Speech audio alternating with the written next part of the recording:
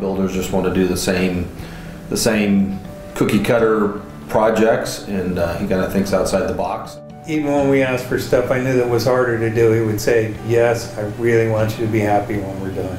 He orchestrated it so that it got done well.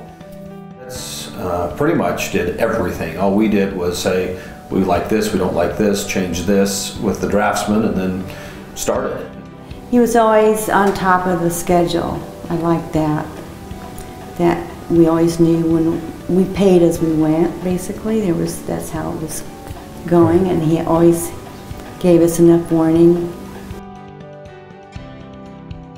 He wants to do well, he wants to please his customers, he wants to make them happy, and he just really strives to do that.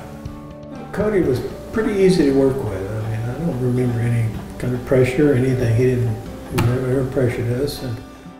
I like the whole house, but the bedroom and the kitchen are the ones that I really like.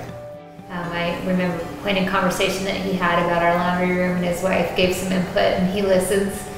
So I really appreciate he's a man that listens. I would recommend Solitude Homes to anyone. Oh yeah, hands down. Without any reservation.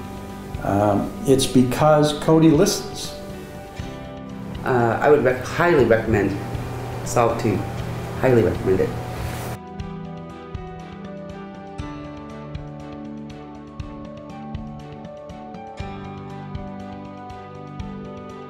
I would just say you won't regret it. He's very attentive to individuals' needs, people in various stages of their lives. As a family man, he completely understands those aspects of life. We love Solitude Homes.